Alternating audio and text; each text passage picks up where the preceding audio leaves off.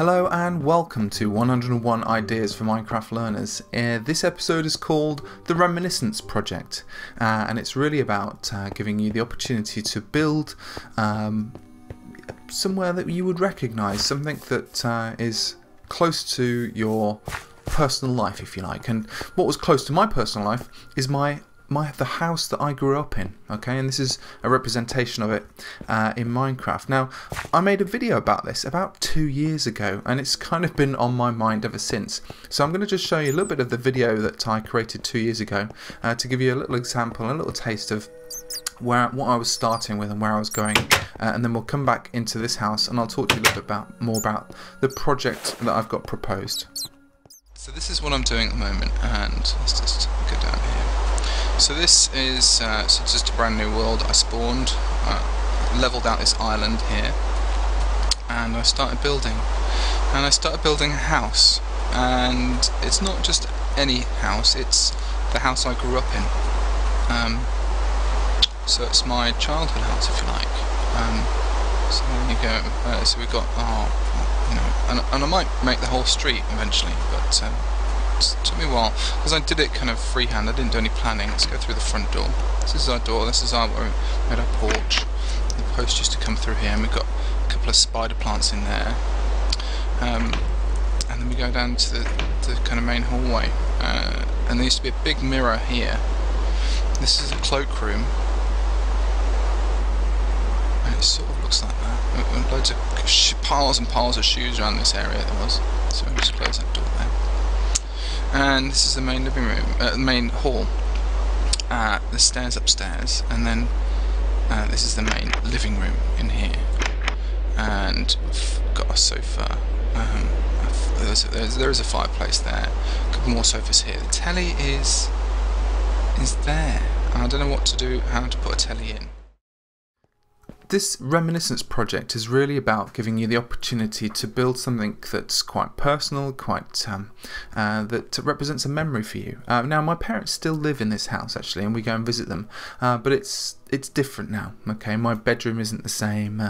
Things have changed a little bit, and obviously older.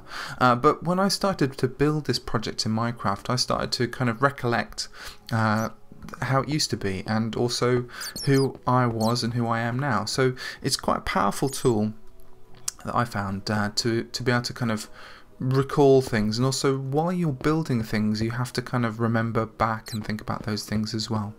Now, this project could even work as an intergenerational project. But anyway, let me just show you through the house first, and we'll start talking about it as well. And then this was the front room, and that was our sort of dining room really. So there were always artwork on the walls and stuff like that when we were kids, and there still is now. You know, I've got a brother and a sister, and I'm the eldest. And they had created, we're all pretty arty, so there's all our pottery and all our paintings and stuff like that. There's a little kind of electric fire here, and I remember testing it out. I remember putting my, you turn the electric fire off, and it's one of these kind of bar ones, and I thought, I wonder how hot it is when you turn it off.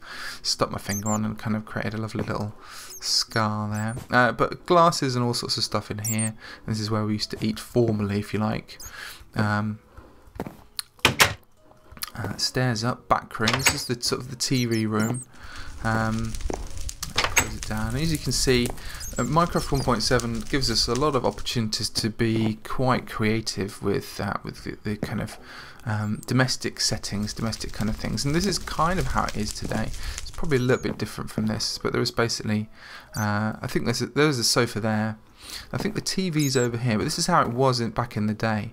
And there's obviously a kind of a coffee table there with magazines stuffed to the gunnels by the side. There are magazines down the side here as well. And there's our TV. And we used to sort of either lie on the floor and watch the TV and stuff like that. We'll do the downstairs phone book, telephone. That's where this has always been really. And then this is the kitchen area. And I've kind of done it as it is now. So there's, because again I can't quite remember how it was. But there was basically a cupboard there. I couldn't put a wall in here, but there's a cupboard in here, and that's where the pantry, if you like. So all the pantry food was in there. And I can hear bats for some reason. Let's turn those bats off. This is what another like about it. Friendly creatures, just turn you off. So the fridge there, sink here, looking out to the garden, cooker, kind of chopping boards and stuff like that. And then we had a garage here. And when I was younger, and again this is part of an extension too. We used to have a boiler, and the garage was much smaller. Well, the garage was separate, but this used to be kind of the boiler room. And there's a big oil tank in here, smelly and kind of just weird and mysterious. Anyway, so there's the kitchen. Let's go upstairs. So we used to go upstairs. There's this mini little landing up here, and then we got to the bedrooms. And this was my bedroom, the front bedroom, and I had shared it with my brother. My brother slept over in that side, and I slept on this side. And then we had, like, this is our wardrobe area over here, and then this is our desk area with our kind of books and sci-fi stuff, and we had posters and stuff. And this is where I kind of did all my artwork and things, and homework. I didn't really do homework, to be honest. We just did drawings, and we looked out, and that's kind of the view that we had. So there's the front, the road, and we used to spy on people and stuff like that, and have kind of spy books down here, kind of take notes of different people who kind of walk past the house. Because back in the day, there weren't that many. People didn't have 2 cars. People only had 1 car per house. Yeah, we could see our little car down there and see the garden and stuff. And there were big trees that grew up, and there were telephone lines that went through the trees, and we used to be able to climb up and actually put action men to hang on the telephone line to the house. Probably really dangerous, but there you go. So that was our bedroom. Then this is like a little mini bedroom, and it was like kind of the ironing room for a long time, but now it's a spare bedroom, and it's got a wardrobe there as well. So spare bedroom. Mum and Dad's room. So this is where they kind of slept, their wardrobe and stuff. And they changed that. I think they had. No, this is the bathroom. This is the bathroom. There's my bath, and it's always got kind of shellfish and kind of other bits and pieces on the walls. Quite well decorated. Up there is the access to the loft. So that's how you get into the loft. Which is always a great mysterious thing. Now this was part of another extension that we got done. So we've got a spare bedroom, and this is where we stay nowadays. If we go and visit my mum and dad, we stay in this room, and it's got access to a bathroom that's also joined to another kind of spare bedroom at the back. And that's, so they've got they both share an ensuite thing, and there's got a shower here. I wonder if the shower's dripping. Good.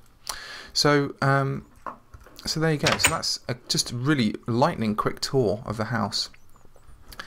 But some of the ideas that I was thinking about having a reminiscence project for was you could build a house, or you could build a school, or you could talk to some of the older generation, maybe your grandparents and stuff, or build your grandparents' home, or talk to them about what their home was like, and take notes, and then build that in Minecraft, and then maybe get everybody together and talk about let's go for a tour. You can actually take other people around a virtual house, and that's where I think Minecraft could get really exciting. This kind of stuff could get really exciting, because you can take people around, and if you've got the facility to be able to record that, either do an audio recording and stuff like that, that's quite a powerful little tool, and it might be very worthwhile, because doing this kind of work is really exciting, and gives people the opportunity to talk about their lives and what and the stories of our lives, all these things can kind of feed into a kind of quite a rich resource, either for your own writing or for reflecting on your own kind of life and kind of things you get up to. It was also, just on a purely kind of basic level, it's really good fun to recreate things that you kind of half recognise, okay, that are real for you. And I made this car, which is that was excellent, good fun. I did the garden, and if we can fly it, you can kind of see. And I looked at Google Earth to try and get the top of the house. You can kind of see the original thing, where the roof would have come down here. So this part is an extension, and the back part here, that part is an extension too. So yeah, so all that kind of stuff was really good fun. So yeah, that's about it really. Use using Minecraft to help facilitate some reminiscence, either from your own point of view or with grandparents or people that you know within your own community. Thanks very much for listening. Take care now. Goodbye.